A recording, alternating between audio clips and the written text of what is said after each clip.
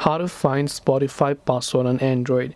If you want to find your Spotify password on Android, it is not a question of Android or iPhone. It's that you cannot view your current password. But sometimes what happens is, if you're lucky, you might have saved the password on your browser wherever you use, like maybe Google Chrome or other browsers, right? And whenever you try to enter your password, it will give you this auto-filled password, which is a saved password. So you can try to check within the saved password. After you select that, you can tap this I button right here to basically check what password is there. So this only works if you've happened to save it. If you have not saved it, unfortunately, the only way that if you don't remember your password and you want to log in or get back to your account is to reset your password. So you can tap the forgot your password link over here, then to your email address that is associated with your Spotify account. Then simply open up your email. You will receive an email like this that says reset your password for Spotify, where you can tap on the reset password button. It will take you to the new page where you can choose and enter a new password without having to remember your old password.